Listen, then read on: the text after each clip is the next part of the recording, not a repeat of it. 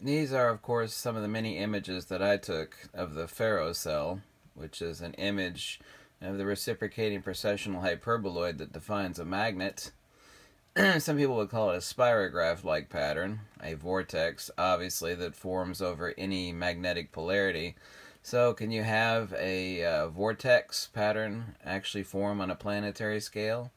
Well, you sure can. So anyway, this is the North Pole of Mars. This is frozen carbon dioxide. I'll post the link below. What's happening is that the frozen carbon dioxide is actually forming along a vortex pattern as it's being deposited on the North Pole of Mars due to the magnetic field of Mars.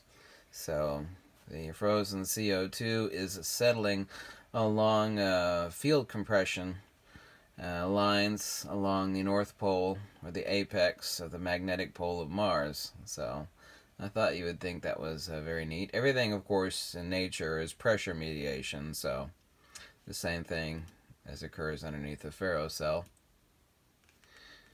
I'll post the link below and let you take a look at it. So basically we have a planetary version of the ferrocell, wherein which a vortex is patterned via frozen carbon dioxide in a planetary-wide magnetic field.